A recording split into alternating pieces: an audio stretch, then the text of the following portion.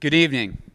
I'm Andrew Gritzmaker, here with Mark Green for another edition of Pillow Talk.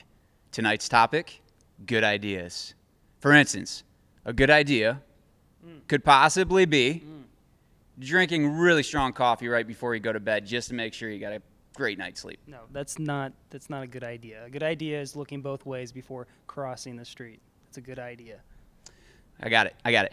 A good idea would be creating a secret handshake with your best friend.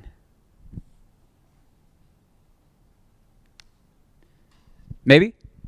That was an awful idea. It didn't go well at all. Another good idea would be brushing your teeth 3 times a day. That's a good idea.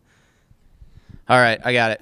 A good idea would be thinking of something that would make Fort Wayne really, really awesome and then like keeping it to yourself and holding it really tight so no one can ever have your really great idea and then nothing good comes from it, but you got it and no one else has it. That's a good idea. We're almost there. Almost there. Actually, just that first part, having a great idea to make Fort Wayne great. Except you share with everybody by going to fortwaynesoup.org and submitting a proposal with your idea, and then you may be one of the lucky 4 that get to present on September 19th.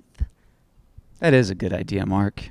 It's better to share because sharing's caring, and when we care about our community, then everybody wins. It's true. It's true, Andrew.